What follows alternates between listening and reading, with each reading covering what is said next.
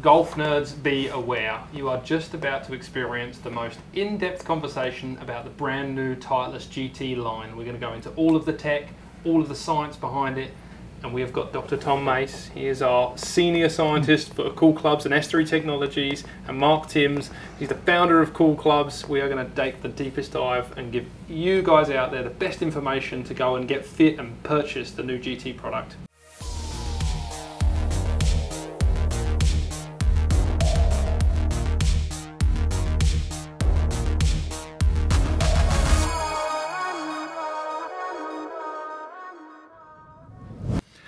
So let's start wide view, and I feel like you know these products pretty well now. You've done a lot of work on them.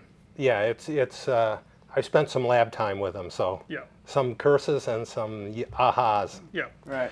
Well, I guess I'll roll a little bit, and then this is going to be a long form conversation. We're going to take our time on this and really find out what they're about. So let's go nomenclature. So GT is generational technology, and Mark and I have done individual podcasts on these, right. But they had a big job to improve on what they were doing last year. Yeah, they had one of the best drivers on the market with TSI when it came out. Was the best driver that year, all round, right? And TSR was really good and slightly bit better, and this is even slightly bit better. But this is a big change for them, right? Yep. This is a first carbon driver that Titleist has ever done. Yep. So this is a bit different one. Well, let's start with that point then. So to be generational technology, they felt like they had to do something different. Titleist has been renowned for like classic shape, classic style, and using classic material. And they've moved away from that crown being titanium, and it's gone to what they're calling a thermoform seamless crown. And that basically means they've stripped off that top, created their own material specific for Titleist, which is, I want to say it's a polymer of some sort, and the resin they've dragged out of it, and they've made it sound like a metal. Yeah, the material itself sounds like metal. Like if you take a carbon piece of, most of the carbon crowns you drop on, they have a little clunk. I mean, they're kind of, you've seen what carbon fiber sounds like. This doesn't have a metal sound to it. This does. And basically what it is, it's a whole section here that goes over the top. Yep. So if you get rid of that carbon crown, you basically got a face, bar in the middle and a piece in the back. Yep. And that's it. So they've got a lot of, it's given them a lot of room to move around some weight. Okay. We've had the same story, right? We touched on it earlier, carbon fly wrap on a competitor's product. Right. They've just stripped off the top because they want to use all that weight elsewhere, and we have such big uses for weight nowadays, right? That's right. And if you look at the plot, we're looking at the MOI sum versus the CG depths. This is where club designers work on this stuff, and they say, hey, how do we get over to this this side of the curve? The trend is one way, and they say, hey, let's try to make a driver that's down, works down in this area. And it looks like this is what they've done. They've moved the CG closer to the face, and they've given up a little bit of MOI with that, but they still are the same MOI that's going to get you good hits. Big conversation to be had here, right? MOI, yeah. 10K, we've enjoyed it, we've poked a bit of fun of it, but really it's just this graph in a big conversation, right? It's just like, where do you want to position yourself as a company or as a family of drivers on this scale? So from left to right, we're looking at the lowest sum MOI, which is, we've chosen two axes of MOI that we fancy are most applicable for golf. Right. Added them together and created that sum. And then on the other axis, we've got CG depth, and we're talking about depth of CG from the face through to the rear of the golf club. From the shaft axis. Yeah, shaft axis. Yeah. Shaft Towards axis to the rear. There, yeah. That's why Tom's here. Yeah. I need that correction to the rear. So essentially, there's a direct correlation between how far back that CG goes and then the sum MOI, right? That's right. And all of these factors come into play, and they're interrelated. So you can't have a gigantic MOI and have the CG up close to the face. It just doesn't work that way. And I think Titleist recognized that, and they said, hey, let's get, it's like control bars that a sound man will move, and it's like, oh, here's the CG, and it's like, oh, but the MOI kind of goes with that. And so there's probably half a dozen key ingredients into making a golf club driver, and Titleist has taken a very interesting approach to this family. And too, that how you adjust those things, and there's a lot of give and take, right? So yeah, okay, you move the CG forward, you get more ball speed, lower spin, but it's not forgiving in general. So it's a bunch of little levers, and they're trying to mess around with it. And really what they're trying to do is fit a whole bunch of players. So having a wide spread of those things probably makes sense, right? Yeah. And some models you can change the weights, and it changes it quite a bit, and some you can't. So they're all trade-offs. Right? Yeah. Well, let's talk about the technology a little bit more in terms of, so they've saved the weight on the crown, but now they've still got options, right? That just broadens their horizons in where they can go, because they could have just thrown it all the way back and had a 10K story. Yeah. Right? Yeah, probably. But they chose to actually do this thing called split mass construction, and they've thrown the weight down low and more towards the face, right? More towards the face, but we've talked about this before, is that you change the MOI, and there's two domains that you live in. One is the golfer swinging that club, you know, what's going to happen with that. But the second domain is the physics of the impact. And so you say, oh, well, a giant MOI really helps for this little half a millisecond that you're on impact with the ball, but you know, there's like a second 0.2 that really matters when the golfer swings at. And I think Titleist has looked at that and said, hey, we think it really matters on the swinging of the club, and that we don't want to overload players with this high MOI. And correct me if I'm wrong on this, you know, to some extent, if you get a really high MOI, you're fighting the ball going right, because it's harder to square the face up. Right? I mean, that's what happened with drivers a million years ago when they first came out with titanium drivers. They got bigger. Giant drivers. Yeah, they all ended up being fade biased, so they made more upright and some other things you can do to mess around with that. But there's give and takes to all this stuff. Yeah, yeah. Well, they put the weight down low. They've definitely moved that CG in orders of magnitude closer, right? Right. And you've done some awesome graphs. I'm going to do my best here to go through and find some examples, and let's go maybe 2, 3, 4 if we can here.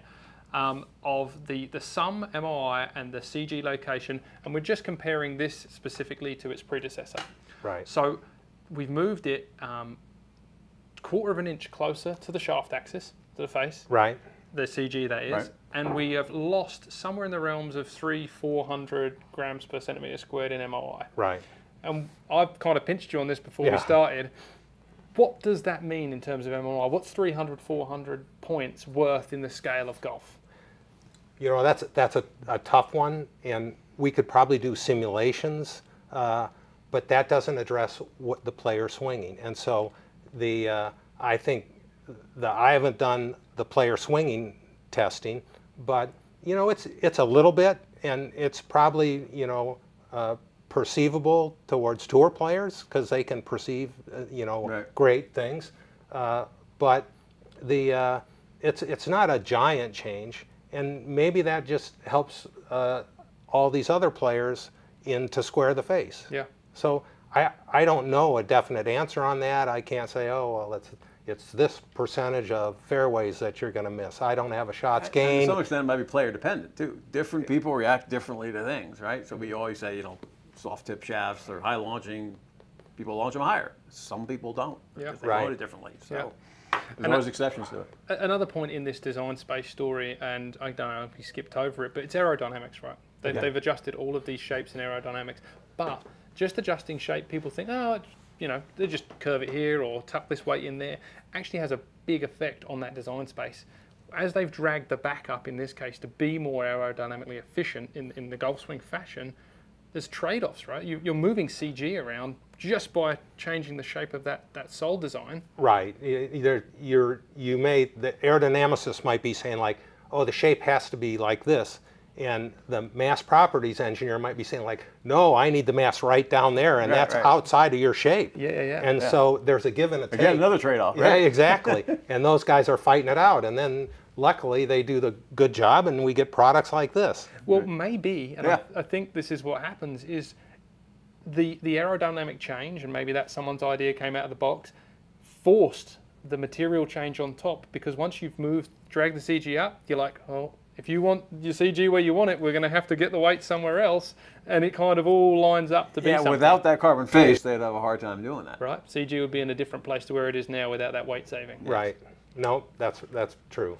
So now let's jump up into the GT3 to the TSR3, and you've done an awesome job here too, because the GT3 is the only one where you can move the weight on the x-axis from left to right, from heel to toe. All the others you can adjust a little bit of rear weight. And it's covered obviously for aerodynamic reasons, right? Yeah. But yeah, and it's not, you know, in the case of this driver, it doesn't change it a whole lot because it's not moving it very far, and it's also closer to the shaft. Yeah. So you don't see as big a range, although, you know, this is still important because this helps you with just fine tuning whether you draw it or fade it, which is really important for pale air. So it's still needed, but it didn't make as big a difference as it does in some other models. Yeah. Right? And Tom touched on this with the CG. You know, a little change in CG forward, we don't really know what the net result is on the golf course, but there's definitely player feel.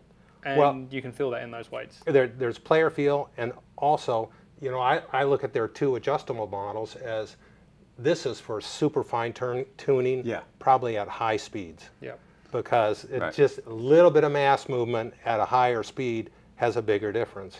Whereas we'll talk about in a little while, in the 4, there's a considerable mass movement of moving the CG, and that's accessible for the slower swing speed players, the non-tour. And then the 4 is almost like it's 2 different clubs. Exactly. I mean, so much weight, and you're changing the MOI so much that the 4 actually has a slightly higher MOI with it all the way in the back than the 3 does.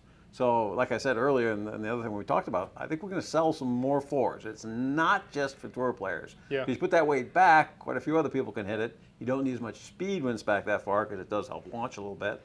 So, yeah, it's like, you know, if something 1 or 2% of the market, it might be, you know, 5 to 10. I mean, it's not going to be still half the market, but you know. It's almost like 2 distinct clubs. Yeah. 4A, 4B. 4B. Yeah. Well, they talk about it labeled that way, actually. They talk about it like a 2+ or a 3+, and we'll kind of get into that. But this is going to open up that box. When I asked you, what does 300 or 400 MOI points mean as a sum? Well, the GT3 has gone from 8,000 to almost 7,000. So they've really thrown the CG forward here and reduced MOI, and that's what we've seen. That spin launch. You know, we saw a bigger spin difference in this model, right? Yeah. It's So considerably lower. We've got evidence there that they've gone from 8,000 to in the old TSR3, and now they're 8,000 in the GT2. Right. So the old GT2, the new GT2 is like the old TSR3 in terms of that design space. I don't want to say forgiveness because I don't think it necessarily washes out to that, but in design space. MOI doesn't necessarily wash out to it because if you look at, you know, obviously this is getting a lower MOI than it had before. Yeah. But yet our toe and heel, which is really forgiveness, right? Off center, where's it called? Go, is better. So. Yeah. Yeah. Well, we've seen now. Worse MOI, but more forgiving. More forgiving. Okay. How does that work? Yeah. Well, it does. There's lots of stuff working, there's right? more going on than that. That's all.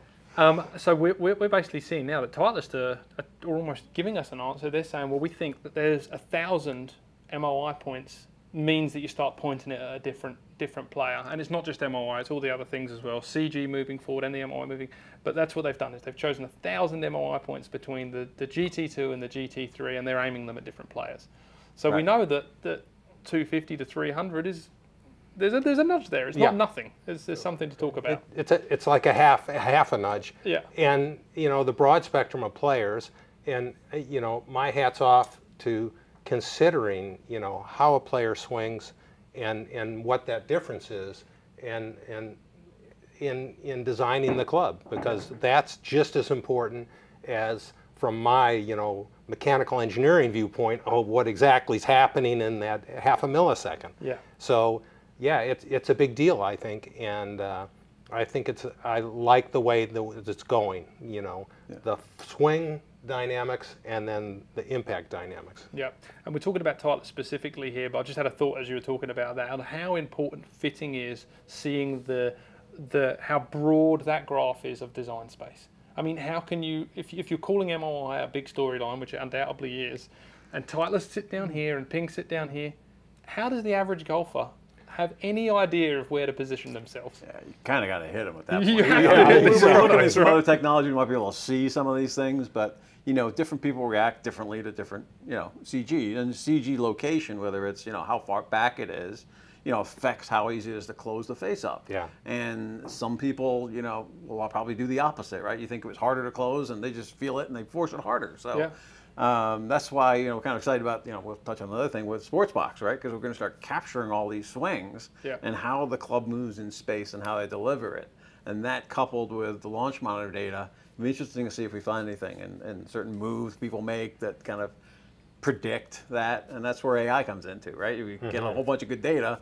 Maybe we'll learn more about that. Yeah, a little machine learning on what these maybe certain types of do. swings you need a forward CG, or you can't square the face, or you need a lower MOI. We don't know yet. For me, it's a little sigh of relief for some job security. If Titleist had chosen to go to the 10K route, we'd have been like, damn, everyone's figured it out, and that's what we're gonna do. But they're not. Yeah, but the thing that's happened is, and especially in the last 5 years, right, we're kind of up against the limit, right? You got the USG limit on length, you got the USG on how CCs, how big it is. You got an MOI limit, which, some of the drivers, you put a piece of lid tape in the back and theoretically they're no longer legal, so you're really at the limit. They're all good, right? Which one's right for you, though, and fitting it correctly, that's a big difference. Yeah. When you get the wrong type of club, even if it's a great golf club, for the wrong person, and you give up 10, 15 yards just laying like that, like just dropping spin too low or launch too low or whatever. So Or throwing your swing off. Some people just like the way a deep CG feels. And you like deep CG. Right? I like deep CG. And so I'm not sure I do, because I think I can't turn it over. Exactly, and it's like, but that makes a difference. And so you're talking about what's happening at this impact, but if I have a driver that I'm comfortable with, then I'm going to add yards. Right. It doesn't matter about the physics. Right. If I deliver it and there's definitely some placebo effect in there for sure as well. It's not. I don't think it's a placebo. I think it's real. Well, and it may be. If you think it's real, it is, right? And I'm going to half open a can of worms, but I'm going to shut it and don't let us go down this route. But I actually think that conversation there is what's happened on tour with distance a lot. I think the drivers have become so considerably more forgiving and more confidence-inspiring to players that they can throw the club at it as hard as they've ever thrown it in any history of the sport and get a better result. And that confidence has meant we've seen longer drives, not necessarily that the drivers are hotter off the face because it's been governed for so long that we know that can't be it. They're physically stronger. Right, they're physically because they're stronger and their clubs are more forgiving. And particularly with this driver, I will say one thing, that from the robot testing we've seen, right around the center, the quarter-inch off center, I mean, the spin is incredibly consistent. So it's coming out the same window. In other words, the tour player, a really good shot, anywhere in here is going to go exactly in the window they want. Right. So they can do that. They can swing as hard as they want, and they're not going to miss it that far off center. And so, they're swinging harder because of that. Right? Exactly. And we've seen so many guys adopt this on tour. How hard do these tour players work to dial in their products? Again, push towards fitting. If tour pros are doing it, you should get fit for your product because they're already really good anyway. And we've seen these people put this in the bag like kind of week one they're giving it. So that this technology is delivering a result, and they're not hanging back. When you see people like not adopting new products straight away, you know that there's maybe some work to do in fitting it for them. Right. But they just threw this in the bag, and so Titleist players are, fiddly, let's say, like they want it to look traditional, they want it to feel a certain way. Right. They, under all those constraints, it's hard to be innovative, I think, in terms of design. And this is incredible work that they've done through this to have technology and still fit their it's nice. This is a pretty big range, right? They've kind of, the 4 is now way lower spin than the old one. And we haven't seen the 1 yet, but the 2 is, a little higher launching and stuff too. So you've spread out how many people fit. But with all those fine tuning things they've got, particularly in the 4, forward and back, you could fit into things. And if you really look at the USGA guidelines, there is no more distance out there, right? I mean, we've got the max COR. From the center at least. From the center at least, right, exactly. But you are getting things more forgiving and bigger centers basically, and with consistent windows. And then your swings change over time. So our job's not going away. No. I certainly can't hit the same driver I did 10 years ago. And so. Well, let's look at the 4 while you talked about it, because this is the design space. It's basically the luxury of having Tom on board here is that you spend someone who spends a lot of time measuring not just the MOI and the sum, but in both of those weight positions, and we can see where the TSR sits versus the GT4.